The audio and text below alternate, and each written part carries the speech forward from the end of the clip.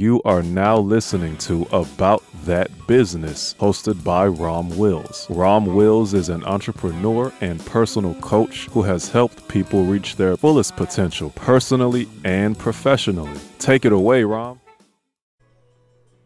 Thank you, Marshall. Owning a job. You know what? One of the things somebody has to really take in consideration is when they get into business, do they own a business? You like the distinction. Are they actually owning a business or are they owning a job? See, when you really own a business, right? Or maybe I should say like a type of a system. That's when you have ownership over. There's a lot going on. Like say you own, when you own a retail store, right? A little small retail store. Maybe you sell T-shirts or athletic wear or whatever, right? You really own more of a system there, right? And that's because there's more things going on. Right, and you don't actually have to be there to run it. You can own it and hire a manager. You can have someone deal with, different parts in the business. You're managing several people, right? But that's a separate category. But a lot of times when people own something or they become entrepreneurial, they really just own a job. I want y'all to think about that. You own a job. The only difference between owning a job and then working on a job is on a job, you typically have a boss. And you always have a boss. I don't care where you are at that job, regardless of which one, you have a boss. You have somebody that you answer to. I don't care what it is. Even, ironically, about that boss thing, sometimes even if you own a franchise or something, there's always somebody that you got to answer to. You know? You got semi-autonomy. But owning a job is simply this. You have control over the services you provide. Like say you're an independent plumber. You own that job. Like if it's just you. Like if you got a whole system where, you got trucks, you have employees, you have people to handle paperwork, all of that's more of a system. But when you own a job, that means you're more or less a sole proprietor or a solo practitioner who you have the job, you own the job, and your bosses kind of become actually your clients. So they need a job done. Say I've used massage therapy a lot, right?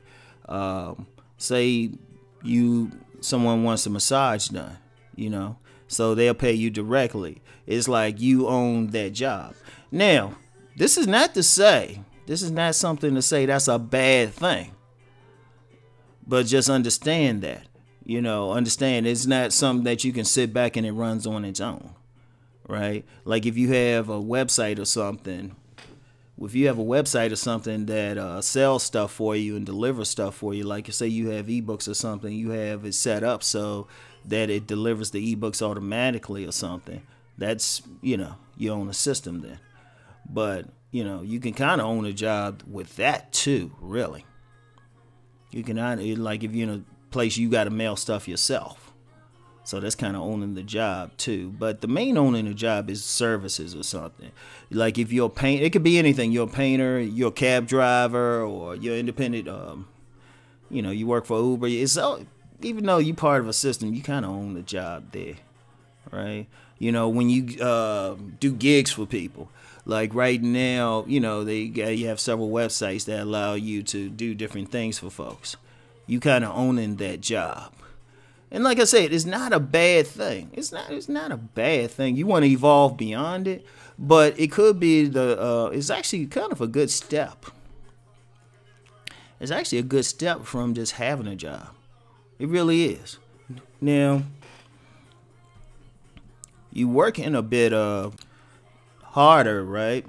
You're working a bit harder because it's not something you can just sit around. Like let me use the massage example again. To really make some money, you're going to need maybe 2 or 3 massages a day, and that can be a lot of wear and tear on you, right? That can be a lot of wear and tear, and you going to hustle because you have to actually do the work yourself. You can't really send somebody else out to do it or anything like that.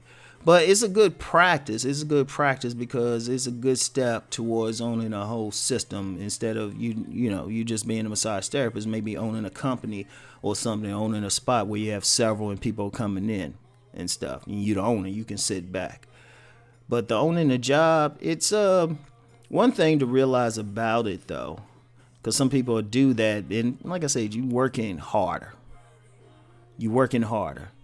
But it's worth it if you can build up something. Now, the only bad part about that too is you only have so many hours in a day. That's the only bad part about it. You only have, depending on what the job is. Now, like if you're a barber or something, and you manage to have your own spot, and I've actually known a barber had a little small spot. People would come in. Yeah, you got more control over it. You could probably get a lot in, but then that's still a time thing. See, that's the only thing with it. It takes up time. You like using the massage therapist thing. There's only so many hours in a day that you can actually devote to massaging different people. Right? The only thing, and I'll get more into a system in another podcast. Right? Because a system, you don't have to be there. You just have to own it, and everybody else can run it.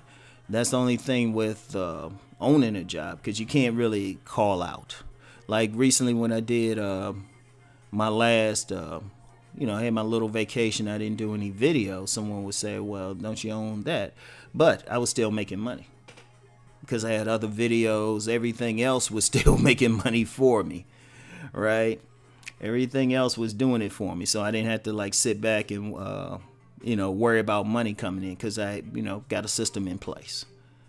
But owning a job, like I said, is a good start off. It's a good start off. Like if you have some type of service to offer, you can do it if you got the skills for it. One thing about it, since it tend to be more service orientated, you don't need a lot of money to get started. You typically don't. All you need is just enough money maybe to have some equipment or something to start off, and then start from there. You could, like if you're an independent painter or something, you might just need something to have, you need the money for the equipment, but you don't have to have a whole lot. You don't have to have a storefront. You don't have to have a huge investment. And one thing with the owning a job, the best way to work it, in my opinion, is to start off like providing the services, but then getting to the point where you have to hire somebody else to help. And you have to expand it, take on an apprentice or a partner or something, and then gradually expand it to the point where you sitting back and now you own the system. You can have a bunch of other people go out and perform the massages, do the plumbing work, do the painting jobs or something like that. So it's a good, it really is a good transition. It really is. It really is a good transition, not a bad thing at all. It is a step up from actually being on a job because you are your own boss. And you got to take the responsibility, and it's a good training. So anyway, right? Something to think about. Let's go make that money.